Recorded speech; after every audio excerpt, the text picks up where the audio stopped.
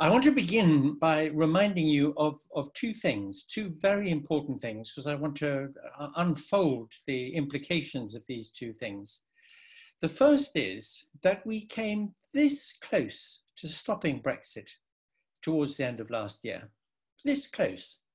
If the opposition parties had not agreed to a general election, we would very probably have had another referendum by now, and this whole chaos would have been over and done with. But unfortunately, Labour and Lib Dems agreed to an election. And that leads to my second point.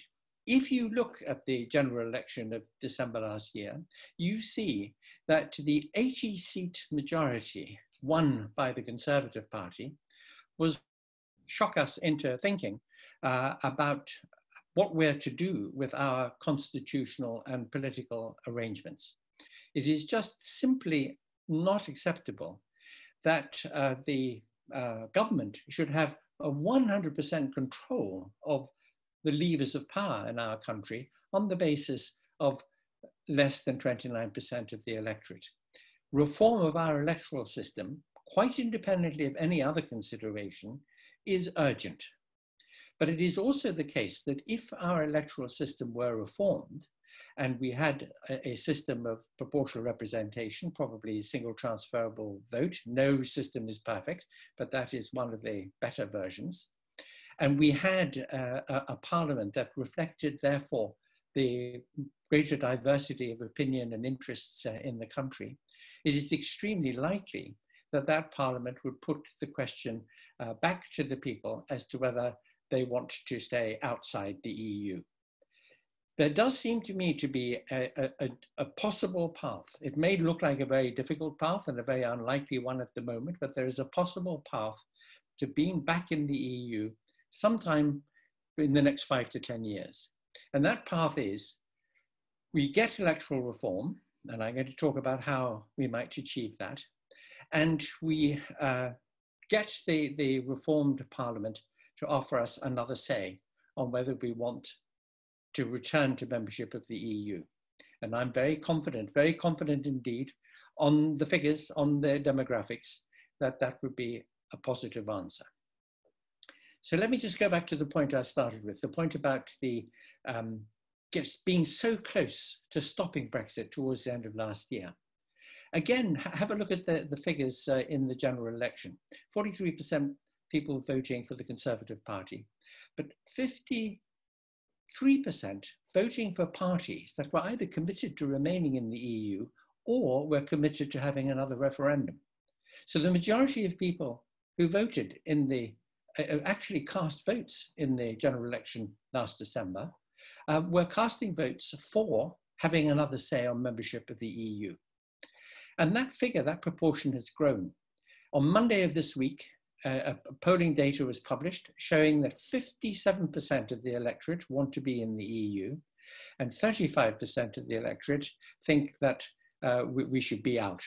Some of whom, by the way, will be those who say, oh, well, it's happened, can't go back now, it's all too late, so we might as well accept it and try to do the best that we can.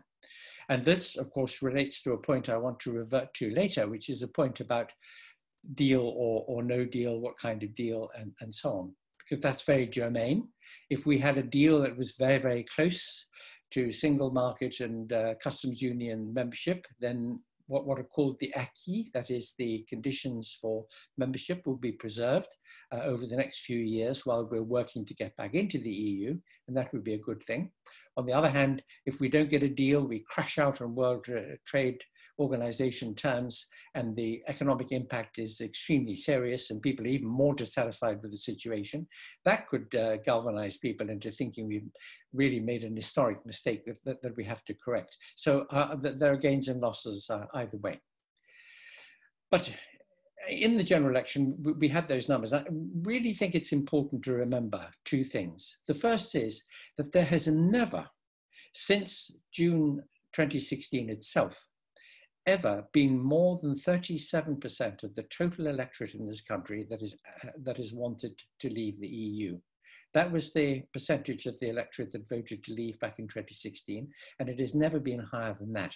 In fact, the people who voted for the Conservative Party for the Brexit Party and UKIP in December, and they total about 47% of the electorate, would include a considerable number of people voting Conservative who don't want to leave the EU, but who even more didn't want to have Jeremy Corbyn as Prime Minister. And so the figures are very much on the side of those of us who are pro-EU and who would like to work to get back into the EU.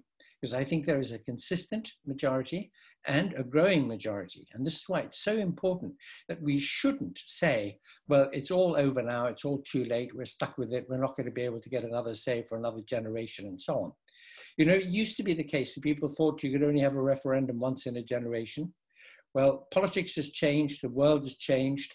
The dysfunctionality of our constitutional arrangements in this country, and in particular, the electoral arrangements in this country, which have been so hacked, really. I mean, when you think about what has happened, I may remind you, and I'm sure I said this to you, some of you before when visiting Cambridge, back in the 19th century, back in the 1880s, Leslie Stephen, father of Virginia Woolf, in an article said, we have a doctrine of parliamentary sovereignty, so Parliament can do what it likes. If it passed a law saying that all blue-eyed babies should be killed, then that would be the law and we would all have to obey. But the reason why we don't have such a law is that members of Parliament are gentlemen. Well, that may have been true then, of course, it's not so clear that it is any longer. And that is why they act with restraint. And in any case, he said, nobody would dream of ordering the murder of blue-eyed babies. Well, I'm afraid he lived just 50 years before the National Socialist Party came to power in Germany, and they enacted the equivalent of doing just that thing.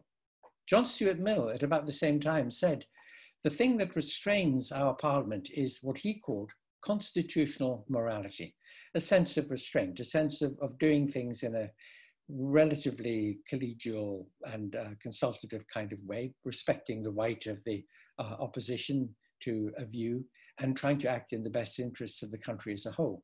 And what we've seen in recent years and what we have now is extreme partisanship in politics. I mean, the people that now occupy Downing Street, and in essence, they are the Leave campaign from 2016, Dominic Cummings and others whom he's brought in, and Johnson himself, who chose to back Leave for his own personal career purposes. But they are, in essence, the Leave campaign, highly partisan and not listening to reason. They should, in the light of the effect on the economy of COVID-19, have arranged an extension for a couple of years. But they saw, I think, that if they had done so, the likelihood of our leaving the EU at all was extremely diminished. And that's why they're going ahead with it. They're trying to drag us out without consideration for the double whammy, really, of COVID-19 and the effects of a hard or no deal Brexit. So I think we've got our numbers on our side, and I think therefore it is absolutely important that we should not accept the idea that the argument is over. We should not accept the idea that we can't get back into the EU and that we shouldn't work to do so. Because as I say, there is a possible route. That route is we get electoral reform, we get the reform parliament to give us another say on Europe. And if that were to happen, it may, and it looks very unlikely at this moment that it will happen. I'll revisit that point momentarily. But if it were to happen, then this nightmare will be of shorter duration than we think.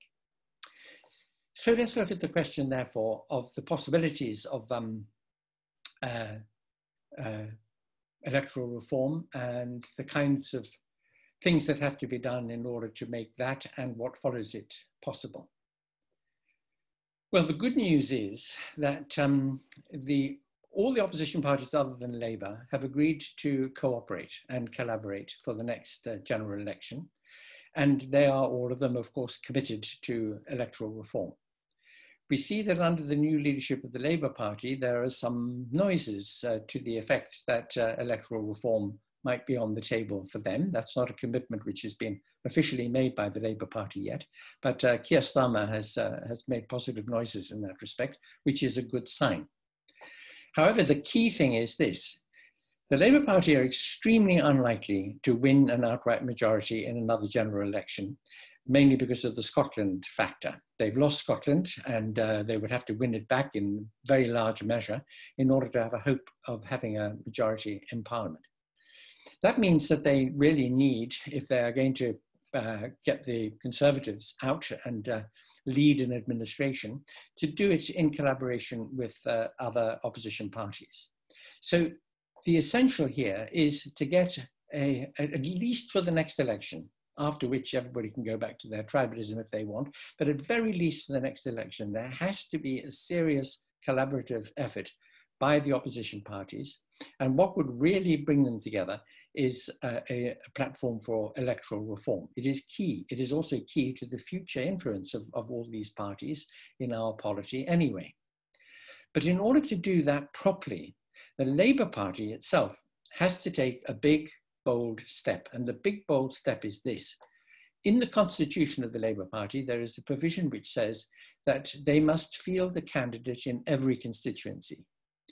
Now, there are constituencies in which they have no chance whatever of winning, and where perhaps the Liberal Democrats or the Greens, and certainly in the case of Wales or Scotland, Plaid and SNP, have a far better chance of winning. And they therefore ought, in at least this one upcoming election, they ought to suspend that clause in the Constitution and really work together with all the other opposition parties to get a change of government, to get a coalition government in, and to do something about our electoral system. Let me just open a little footnote here that reform of the electoral system tends in most people's minds to come along with the desire to reform everything, the House of Lords, the monarchy, the this, the that, and the other. And there would be a very, very bad strategic and tactical error to try to reform too much all in one go. One thing at a time, one focused thing at a time, and the key thing is electoral reform. Other things would follow from a reformed parliament. So that's what has to happen. Now, how do we make it happen? Well, it is we, the people, who make this happen. It's you and me. It's writing to our local Lib Dems and Labour Party people and Green Party people. It's us constantly barraging them with the demand that they do this. If they're going to act in the interests of the country as a whole, if they're going to be rational about their own future prospects, and if they really are serious in wanting to serve the country, they've really got to sit up and take notice of this. This is vital. You know, our constitution in this country, which as you know is uncodified, made up of a patchwork of some statute, some conventions and traditions, very well described as a set of understandings that nobody understands, which sounds like a joke, but it's no joke because it means that different governments can interpret it as they will. If you look back across the history of referendums in the United Kingdom, starting in 1972 with the first Northern Ireland referendum, you see that they have all been conducted on a different basis. Some have had a threshold requirement in them, others not. One in 2011 was said to be mandating. None of the rest are, and indeed, in constitutional terms, they can't be, given the doctrine of the sovereignty of Parliament. If there's going to be the use of referendums in a representative democracy, and they shouldn't be, because after all, we elect representatives to go and do a job of work on our behalf, get the facts, get the information, listen to argument and discussion and debate, form a judgment, act in the best interest of the country, not dodge their responsibility and put it back to people who haven't explored the details and the facts and the likelihoods and possibilities and so on. The referendum is a dodging of responsibility, and it produces very often appalling results, as alas we see. But all the referendums have had this different basis, depending upon what seemed convenient and appropriate to whoever happened to be occupying the government of the day. This is why our constitutional arrangements themselves need to be looked at. Not just the electoral reform, but we also at least need to have greater clarity and consistency in some of the central arrangements of how we do things. However, the idea of codifying the constitution, that is a step too far, as I say. Let's focus on one thing at a time. Let's move on to other things later when the situation is clarified and matters are more stable. But it is up to us. We have to do the work. We have got to persuade the people. You know, we can't start new political parties to do this. It's very, very difficult to get a new political party off the ground. Therefore, existing parties with some structure, with some funding, with people on the ground, with party organization, they're the ones that we have to persuade. And in England, it's the Labour Party and it's the Lib Dems and it's the Greens. And we've got to persuade them to work together. And principally, of course, it's the Labour Party we have to persuade to do this. We've got to demand of them that they step up and become really, really seriously responsible and think about what would genuinely be in the interests of the country as a whole, and not just a party political ideological line, and work with the other parties and get this done. It is key, because if we can get that done, if we can win an election on an electoral reform platform with a coalition government formed by the current opposition parties, we can get that reform through, then I think things look very different and we can think seriously again about the EU question. So that's important. Allied to this, this endeavor is something that I think of considerable importance also. And that is the following fact, that with an 80-seat majority in the House of Commons, Parliament is effectively dead. We have a little bit of theatre on, Prime Minister's questions, and we see Keir Starmer performing as a very accomplished lawyer at the moment. We see, some SNP, some other Labour Party people making impassioned speeches, but of course it has no effect with a huge majority for the government. So Parliament is a rubber stamping mechanism for the government. In the House of Commons is, at any rate, is a rubber stamping mechanism for the government. And there is very little that anybody can do about the government's endeavours. This means that democratic action, it's a zombie parliament, okay? So democratic action has to be outside Parliament. Again, it has to be us. Now, I know, because I share this with, I think, the vast majority of fellow citizens, that getting engaged in politics and campaigning and writing letters and giving speeches and all that is tiring and tiresome. We've all got our families and our jobs, our careers. We just want to be getting on with the things that we're interested in.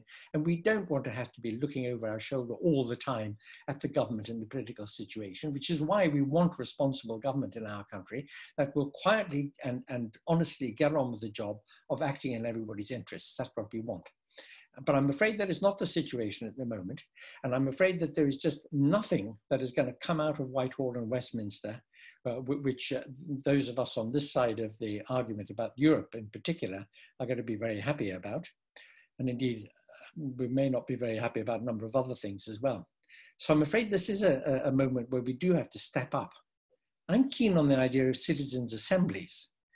And the minute that you mention those two words, citizens' assemblies, you get people starting to suck their teeth and say, oh dear, well, that takes a huge amount of organization, takes a lot of money.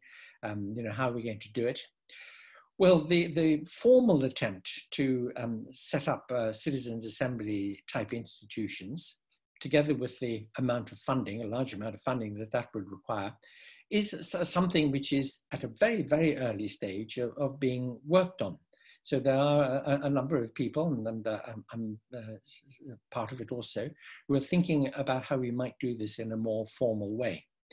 When you think of a citizens' assembly, you think of people in a local area or region getting together on a non-partisan basis, with lots of civil society organizations represented there, having an opportunity to put forward ideas, to discuss what's happening in the country, to agree to send resolutions to Parliament, but at any rate, to be a focus for democratic expression and activity outside Parliament when we cannot rely on Parliament to be that place. Again, a footnote remark. If you look at the 2 years between 2017 and the general election of 2019, when we had what was called a hung Parliament, and the reflex view about a hung Parliament is that that's a bad thing because you can't get anything done.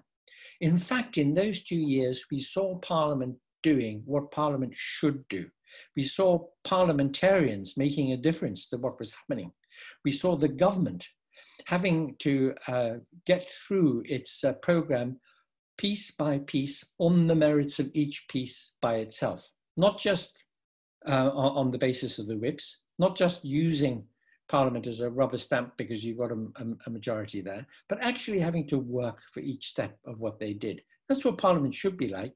That is one of the wonderful things that will come from proportional representation, is that you will have coalition governments and a much, much more diverse Parliament where everything has to go through on its merits if it is going to go through. And then you can rely on Parliament as a place where there will be genuine debate and real differences made. But while that is not the case, I think it's up to us. So, okay, so citizens' assemblies would take a lot of organisation, a lot of money, but we don't have to wait for somebody to come up with the framework and to come up with the funding. We can do it informally. We can bring together people. We've brought together, I don't know how many people are together on this call now, but we can bring people together. We can discuss ideas, raise them, encourage one another, inform one another, and we can try to get revive local journalism to cover those discussions and those meetings and to be more active on their behalf as well. And if this were happening all around the country, if we could persuade people to get a bit of a buzz going, then that will provide leverage for persuading the Labour Party and the other opposition parties to do this very vital thing, which is to have a joint platform for electoral reform for the next general election. I also think, by the way, that you could respect the argument which says, look, let's not let on that we want electoral reform so that we can get back into the EU. I mean, I think it would be a very natural consequence of electoral reform that we would have another say on EU membership. That will look after itself. But quite independently of that, it is utterly unacceptable that we have governments with 100% of the power on minorities of electorate support in this country. It's just simply not acceptable. And it has led us into the situation we're in at the moment because people who didn't or don't have the kind of constitutional morality type of restraint that our 19th century forebears were talking about can see the opportunities. Let me remind you of something. Again, this is something you've probably heard often enough, but we all know that elections and referendums are won on and lost on very small margins, especially when we have a first past the post system that we've got now. The first past the post system that we have now is profoundly undemocratic, very easy to prove that. Think of a constituency with 100 voters in it, in which 10 different parties stand. Suppose 8 of those candidates get 10 votes each. One gets 9 votes and the last gets 11 votes. And it's the person with 11 votes who goes to Parliament on the first past the post system, the other 89 voters being wholly unrepresented. Indeed, in our Parliament today, the majority of the electorate, only 29% voted for the Conservatives. So the vast majority of the electorate are not represented in Parliament and can have no effect on the outcome of legislation there. This is just unacceptable. But it's very, very easy to hack that system. And it's done by applying money to persuading that small group. You've got 2 groups of people, they're going to vote this way or that way in a 2-party system, which is what first past the post produces, or in a referendum. And they've made up their minds and they've made up their minds, but it's the people in the middle who will swing it. Just a small group of people. Back in 2016, it was a tiny little group of people who, if you could persuade them, if you could use social media to target them with messaging that nobody else saw, so the messaging couldn't be challenged or called out if it was false, as much of it was, then you could just swing the vote. It happened in the United States with the election of Trump, happened in the referendum here, and no doubt happened in the 2 elections we've had since the referendum. So this is not acceptable, and it's the big lesson that we've learned from the debacle of Brexit, of what happened that has been dragging us out of the EU. So that is what I urge. I urge us to get involved, argue, campaign, to get the opposition parties to form a joint platform to reform our electoral system, because I think what follows from that is the sunlit uplands. All right, now let me just say something very briefly about the Russia report. Now, I have to tell you that I thought the Russia report was going to be much less dramatic than it has turned out to be. I thought it would be much more heavily redacted and much more equivocal, that it wouldn't really say things so clearly and emphatically as it has done. And the real killer in this is that the Committee of Parliament that looks at security issues demanded of the government back in 2016 and in 2017, when it had been looking at the situation relating to the referendum, it demanded of the government that it inquire into the question of foreign interference in the referendum. And the government refused outright. And I think this is a serious, serious point. What we've seen in recent months is that there can be scandals. So, Boris Johnson could be involved in a scandal about misusing public funds and giving £100,000 to his then mistress and getting her onto jet flights to, commercial meetings when he was mayor of London. He can tell, outright porkies in Parliament and elsewhere. Cummings can be in direct violation of the advice, the requirement about isolating in the case of the COVID-19 lockdown measures. And this is just ignored. They just carry on as normal. Well, are they going to carry on as normal? Now, the Russia report has come out and has in effect says that the last two elections and the 2016 referendum are unsafe, that there is a serious question about whether or not our system has been interfered with by foreign money. The evidence is piling up. Now, I'm not a conspiracy theorist type of person. I don't like conspiracy theories, and I feel very leery about them. For a long time, all this stuff about Dominic Cummings spending 3 years in Russia as he did, and all the money which is poured into the Conservative Party from Russian oligarchs, millions of pounds, it seems, and Boris Johnson spending time at country houses of these folk. All of it looks and smells like a conspiracy theory. But alas, it is now beginning to mount up in such a way that it makes one feel that one cannot ignore. If not that, then one certainly cannot ignore the Russia report itself and the things that it says. Almost in terms, the Russia report says there is a problem here. There is a serious problem. Our system has been seriously interfered with. Now, this is not something that can just be left to float away in the backstream, like the Arcuri misuse of public funds, or like the misinformation and lies, or like the Cummings matter. You can't just let it slip off like water off a duck's back of Boris Johnson and this government. This is something that we mustn't let go. We've got to insist that this kind of thing is simply not acceptable.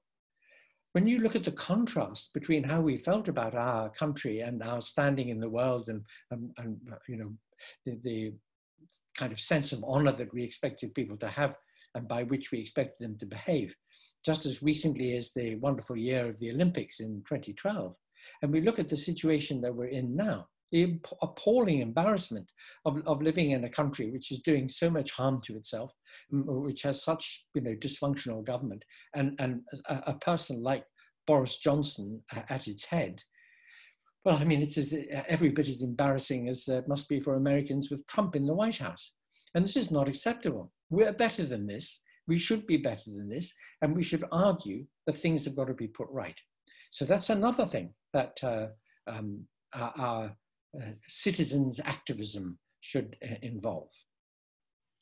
I'm going to end on that point. I just mentioned to you that on my own personal website, which is just AC-Grayling, all one word, acgrayling.com, there is an article by me called Putney. It's a hashtag Putney, which is a reference to the Putney debates back in 1647, when the people, the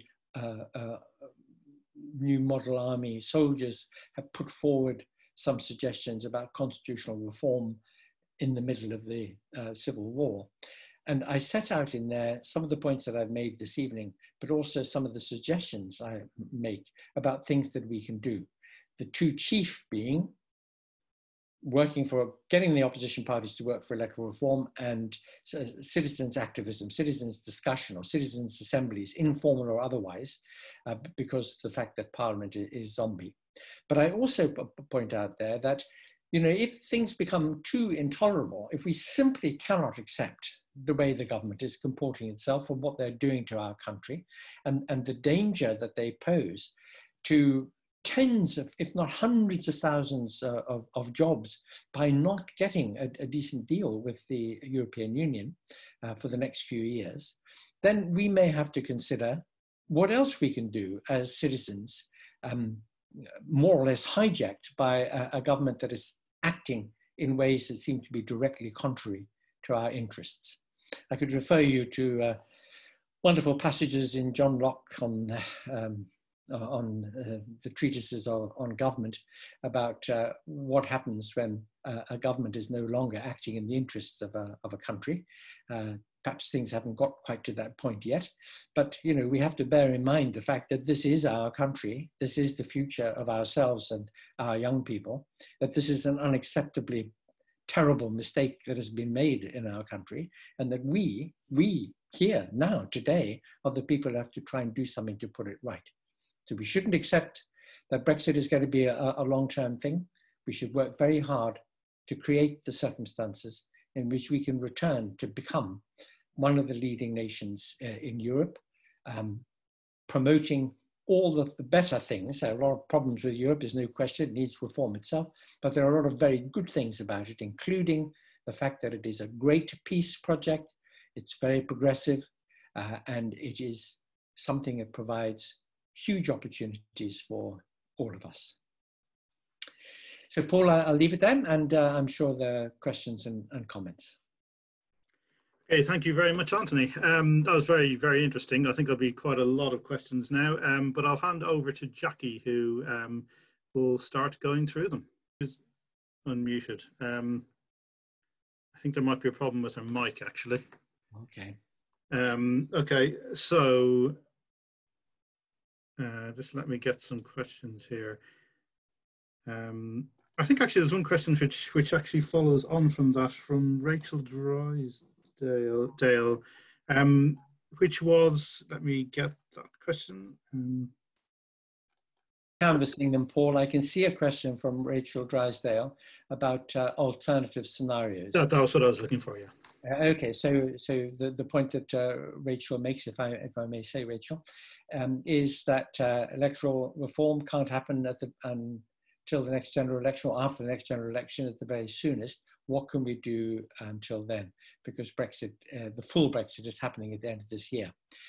Well, this is true. Now, you know, we are in a situation where we are being dragged, as it seems, helplessly along by an incompetent and highly doctrinaire government, which looks as if it's been working towards getting a no-deal crash out. But you know, even all those businesses which were forced to sign NDAs by the government, so they didn't comment on what was happening over the last few years about Brexit, are now getting such cold feet about the prospects of what will happen if we don't have any kind of a deal. For example, the haulage industry, that they are beginning to speak out. In the coming 4 months, therefore, we're going to see quite a lot of turbulence. And we now know that the EU is not going to blink on this one. Why should they? I mean, there are 27 countries with a great network and fabric of agreements, a level playing field, which they expect anybody who trades with them to respect and observe. So we may very well see this lot in Downing Street be the ones who buckle. We can hope so, because otherwise I think there will be serious problems. But whatever's going to happen, there is going to be a lot of unemployment coming on stream. And this is, it's just something that I find incredibly concerning, because when we just talk numbers, we forget that each individual unemployed person is a life, may even be a family affected by it. That in a community where there is a a significant degree of unemployment, things like local shops shut down and the local cafe and the high street begins to board up. And it's just awful for communities as it is for individuals to be thrown out of work. And frankly, any government that does something that it knows is going to increase unemployment is a government which is acting malevolently, in my view, and this government is doing precisely that. But there's not a huge amount that we can do immediately other than set in motion the most emphatic movement towards electoral reform, because that is where our great hope lies. And you have to remember this, the next election is not very far away. No government, no parliament is going to last the full 5-year term. A government is going to try to look for an opportunity somewhere late in the 3rd year or the 4th year to do it. We're already getting on towards the December of this year. So it could be 2 or 3 years that we've got to so organize opposition that we can win a next election on an electoral reform basis. That's not very long, in fact.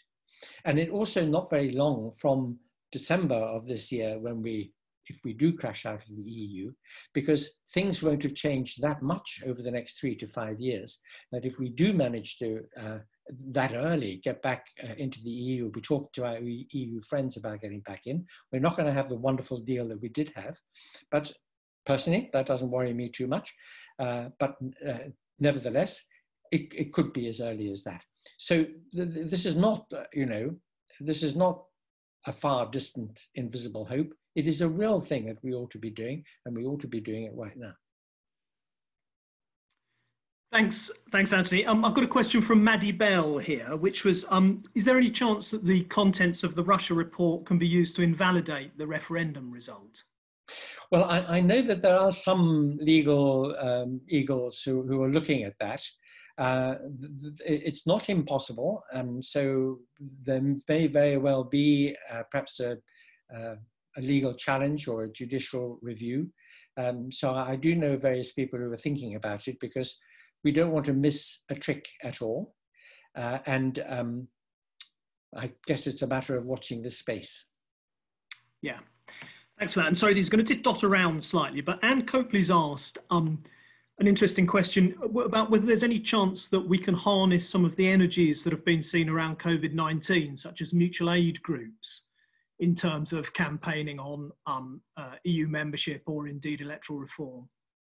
Yes, very, very, very much so. I mean, across a whole range of things, COVID-19 is making a difference to the way we live, the way we work, the way we communicate, the way we conduct social activism. It's making a huge amount of difference in a lot of respects. We're all learning a lot of new things. We're learning that this kind of format, for example, is a pretty effective way of getting people together, because it cuts down travel time and pollution and so forth. So there are lots of ways that we could benefit from this. And the way that groups of people are coming together to help one another through the COVID crisis could be a model, and should be a model really, for thinking about how we can work together across party lines, across community lines, to really make a difference, both on the electoral front, on the political front, but also eventually on the European front. Because, by the way, the argument about Europe and why we should be in Europe is not just an economic argument, although it's an incredibly important aspect of it. But I think keeping people conscious of what it is that we're losing across a whole range is very important.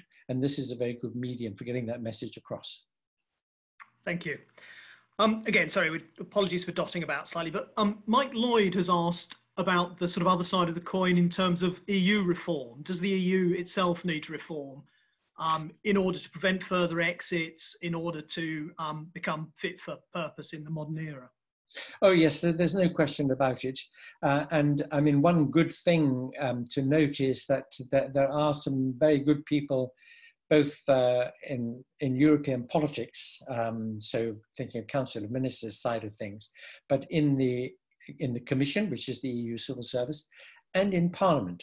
So I've had the pleasure of getting to know Guy Verhofstadt, who is the leader of the sort of large sort of Lib Dem kind of wing in the European Parliament, very keen on various kinds of reform, including being a bit tougher on people like Orban in Hungary and the Poles, who are not really matching up to the kinds of expectations and standards that the EU wants to set itself.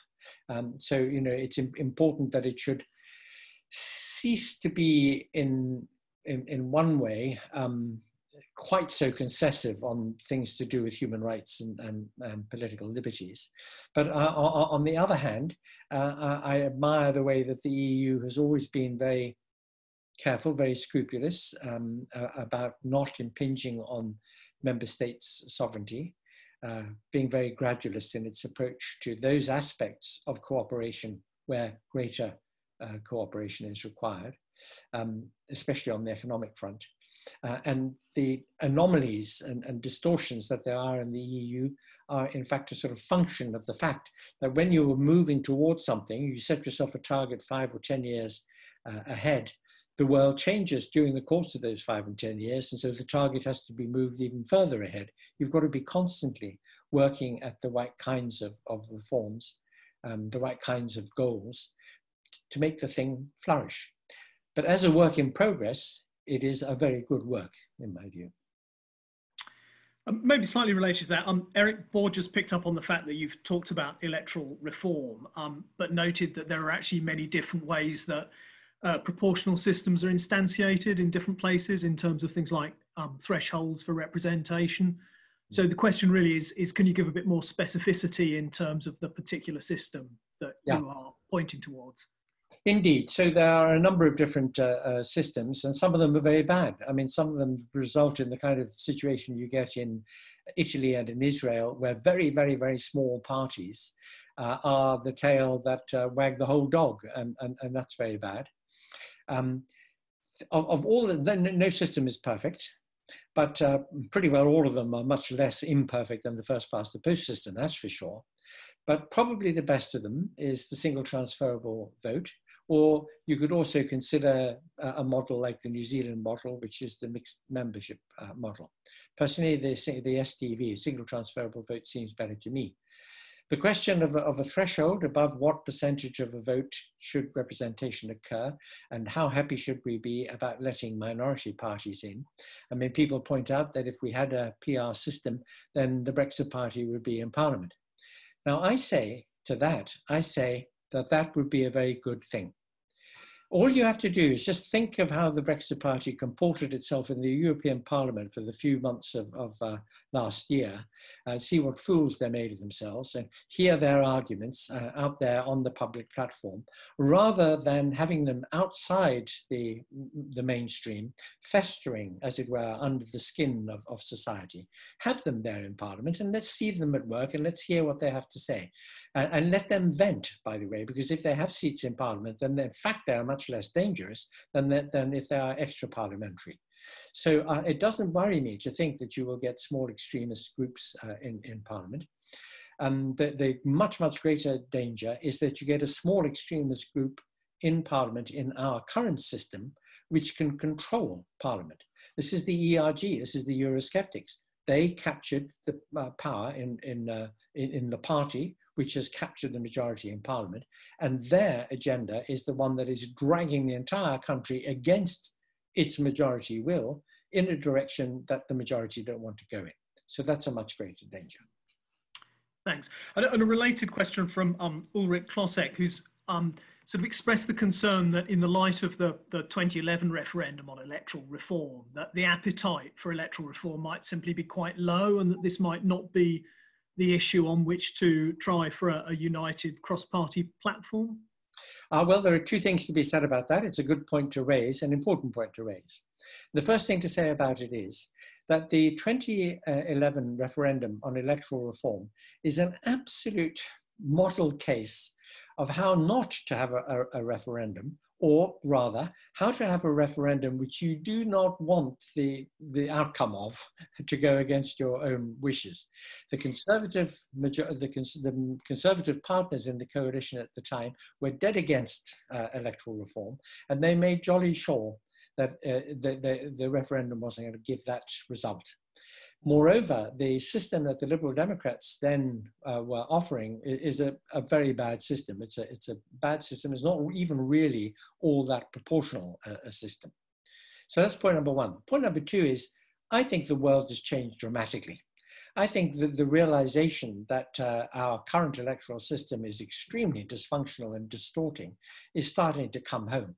And it is up to us to make that case. It's up to us to put the argument. It's up to us to point out to people that what's happening here is a very small minority of the people have empowered those who are doing what they will against the interests of the rest of us. And that is an argument which now seems to me to be a very easy one to win, but it has to be put. But it's a new world, it's a different situation here, and I think that the time has come. Proportional representation is finding its time. Thank you, thank you.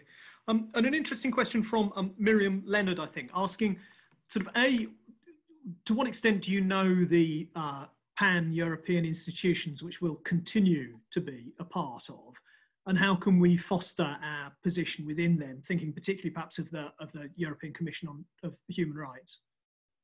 Well, I don't know, to be frank, exactly what the landscape is going to look like after 31st of December this year. Naturally enough, there are lots of respects, like, for example, science, like the ECHR, and a number of them that we would very much like to remain part of. In fact, the ECHR is not even part of the EU. It's a Council of Europe thing, and it predates the EEC and the EU. So I'm very much hoping that will continue. But the auguries are not particularly good, because there's all this talk about revoking the Human Rights Act and putting a new Bill of Rights in place. And I think that there's a battle to be fought over that one. But I'm sorry, I don't know the answer to that question, because it's all in flux at the moment. And there are lots of different interest groups which are hoping that we're still going to be able to be part of things, part of Erasmus, access to research funding in Europe and so forth. But in none of those cases is the augury very good either. Thanks. I'll try and combine a couple of questions together. Something from Mark Lahn and something from Hugo Tyson. So I hope I do justice to what Hugo and Mark have asked. But essentially, they're questions which are about the likelihood that Brexiteers will continue to blame the EU or the structure of any deal that we do manage to achieve with the EU for all of our problems into the long-term future, and how can we best try and position ourselves in relation to that and rebut that?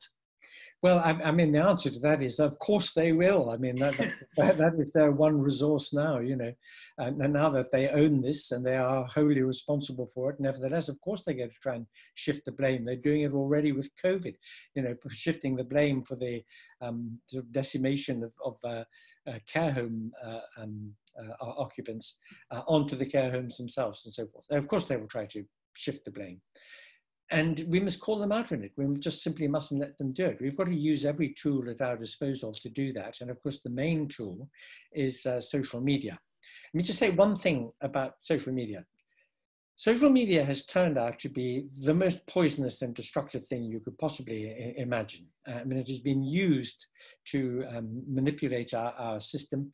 It is just a horrible zone where anonymous people troll and blog and say ghastly things about other people and issue threats and so forth. But it is also a resource. It's also something that we can make use of in order to get our message across and in order to call people out and challenge them. And even though what tends to happen is that we all fall into a bubble and we tweet one another and Facebook one another and give one another comfort and support, still, it's possible to break into those bubbles, into other people's bubbles, and to call people out and to challenge them. So we've got to keep doing that. But if we also do it, and I think you see, just because of the nature of the various social media domains, they tend to be discounted to some extent because people rant and rave and say things and promulgate falsehoods on them, and so they tend to get slightly less treated with less seriousness than they should be.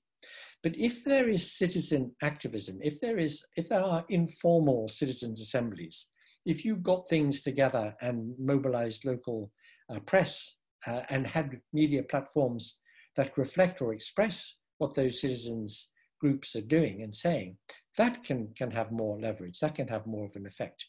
Because I remember many, many years ago being told by a very senior civil servant that if her minister received a dozen letters of complaint about a certain matter, that it really worried him, because he thought that each such letter was the tip of an iceberg, and that it represented in some way a kind of groundswell of opinion. Well, now that everybody can publish their opinion on the internet and on social media, that now has slightly less force, unless it comes from something which is a bit more organized, like a local citizens group. So that is why I say, even informal citizens' assemblies, putting forward ideas, making suggestions, picking up on or challenging things, can have a really serious effect. Thanks. I had a sort of related question, I think, from John Turner, who's asked whether people need to feel the pain of Brexit in order for minds to be changed. Well, you know, there is an argument which says yes. And I think from Mr. Turner's point of view, the happy news is that that pain is going to be felt one way or another. We don't even have to sit back and wait for it to happen. There will be pain, alas. And it's a sad thing, especially for people who are either, you know, caught between the two sides of this argument, or who genuinely thought that they were being told the truth when they were told that the EU was a bad thing and so on. So it is sad for them. But on the other hand, if I were to choose between staying as close as possible to EU conditions and requirements so that the acquis still apply, making it much easier to get back in a few years' time, than diverging dramatically and really having a disastrous economic impact, I think I would prefer to go with the earlier. So it may be that we get the best of both worlds. In other words, we get the economic impact that will hurt, but at the same time, that not too much time will elapse for us to diverge too far from the EU. Mm.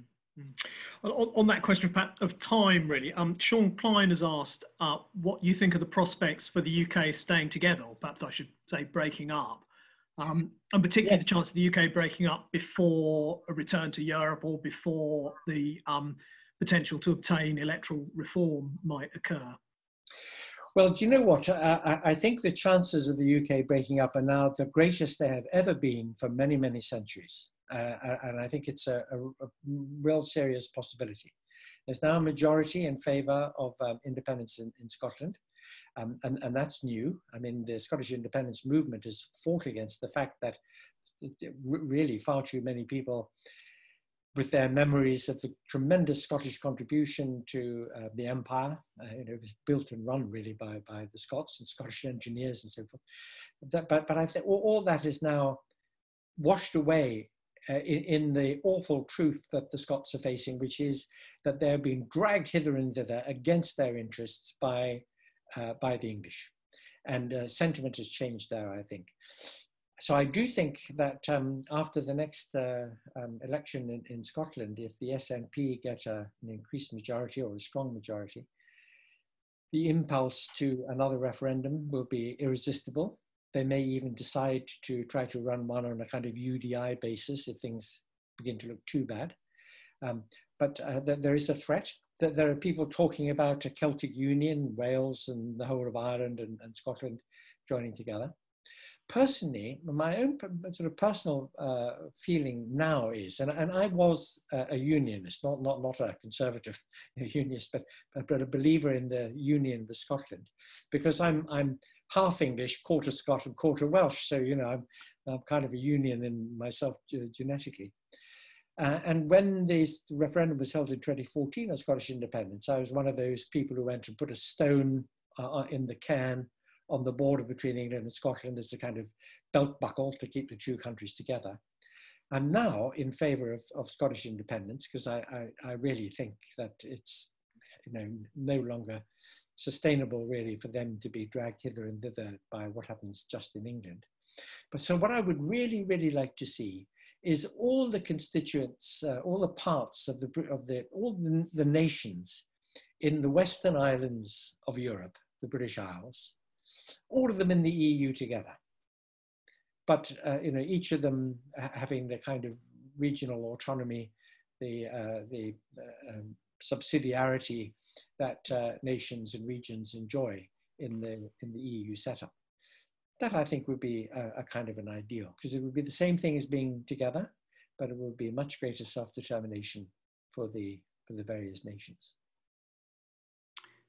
Thanks. Marilyn Zoncanato's asked if a campaign in relation to a US free trade agreement ought to be a current priority, or our main current priority.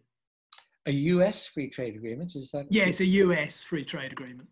Well, so campaigning against, I think we're talking, or campaign against provisions of. Well, emphatically yes, if Trump were to win another term, because I think that would be absolutely disastrous for us. Less so than if Biden gets in.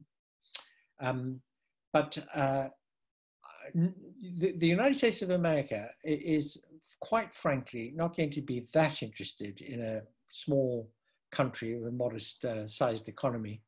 And it's not going to make concessions.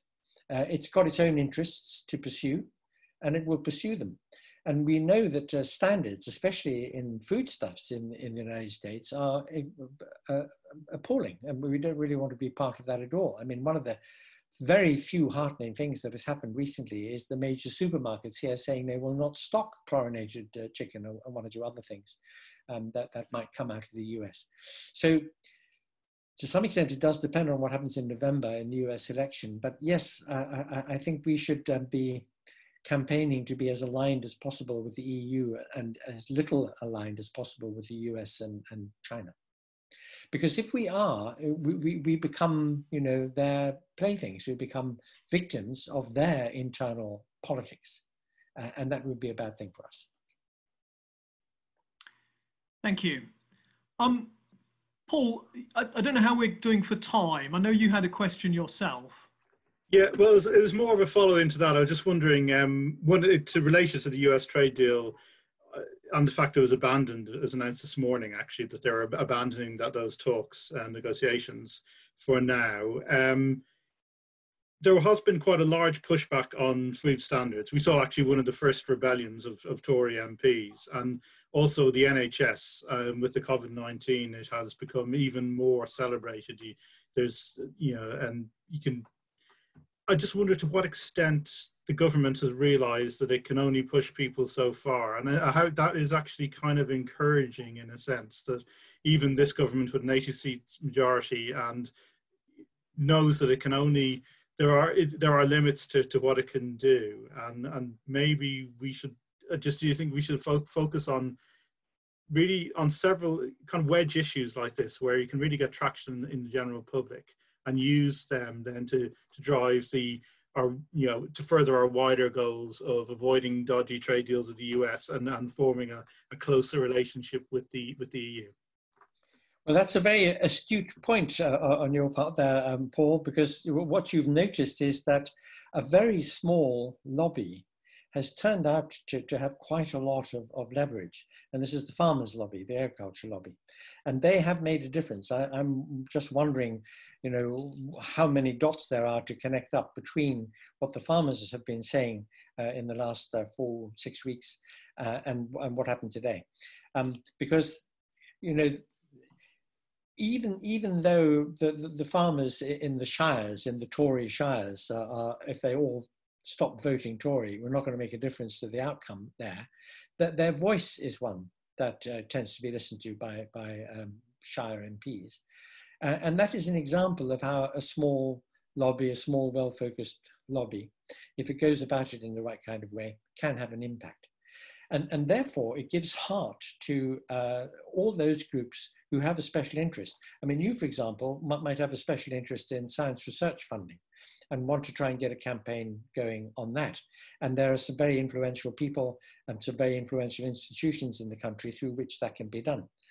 There will be people on this call with an interest in other things, like, for example, the human rights side of things, the civil liberties side of things, censorship in newspapers, the behavior of the press, all those considerations. There's every reason to set up, conduct and pursue campaigns of a particular focused kind like that, because they can make a difference. And jointly, by the way, they can make there can be a kind of multiplier effect. It can be an even bigger difference, because people start waking up and seeing, we can't just trash the whole arrangement that we've had with this enormous market and expect that we're going to survive.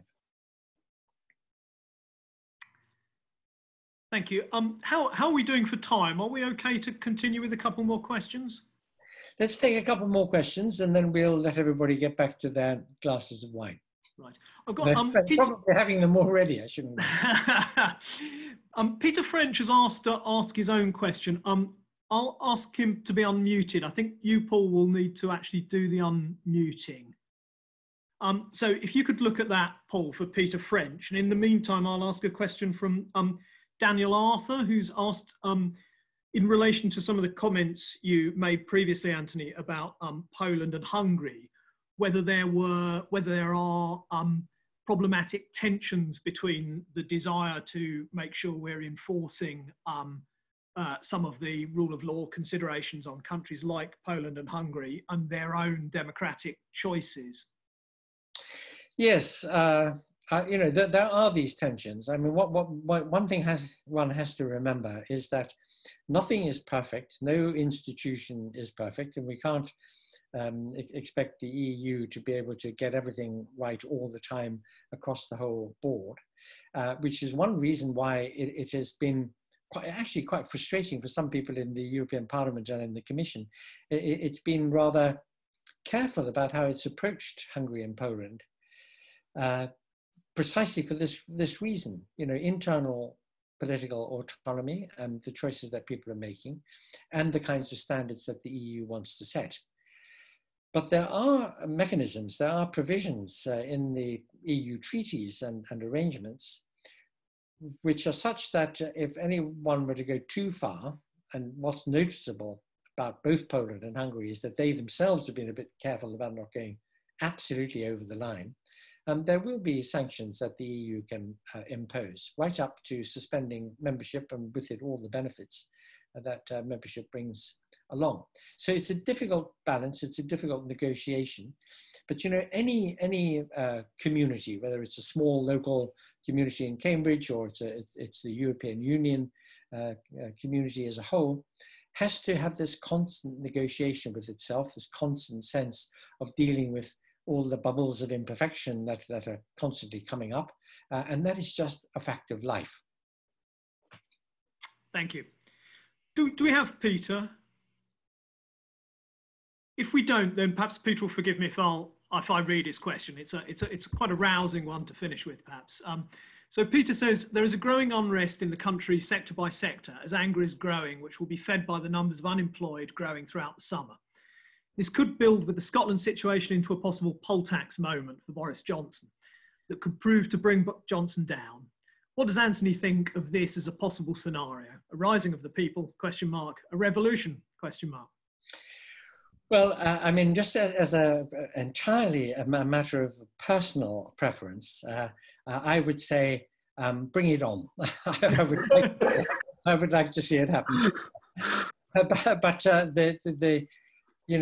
the best way is to try to do this in a constitutionally and democratically respectable way, to do it rationally, to do it with argument, to do it with proper sort of people power, not getting out there on the street with pitchforks and so on. Even though there are more mornings than not when I wake up wishing that I had the pitchfork in my hand, because it is so distressing. I mean, we really are in an awful situation. And Peter is right, there is an enormous amount of anger out there. It is growing. What we need to do is we need to challenge it in very, very constructive ways, because as I said at the beginning, and as I wish to repeat, there really is a possible route through this idea of electoral reform, through getting the opposition parties to work together, through the next election, which will be in the next 3 years' time. There is a genuine route here, and we should work hard for it, because anything which is possible can be made actual. let's do it this way. Let's try and do it in a peaceful way. And if that doesn't work, well then, Peter, I'll sharpen my pitchfork and I'll see you out. Thank you. Thanks very much, Anthony. Okay, well, apologies if I've missed anybody's question and for those people that I didn't get to. But Paul, do you want to say a few words to finish with? Yeah, well, I'd just like to thank Professor Grayling, Anthony Grayling, for speaking with us tonight. I think it was quite inspirational and it covered a very wide range of topics in a fairly short time. So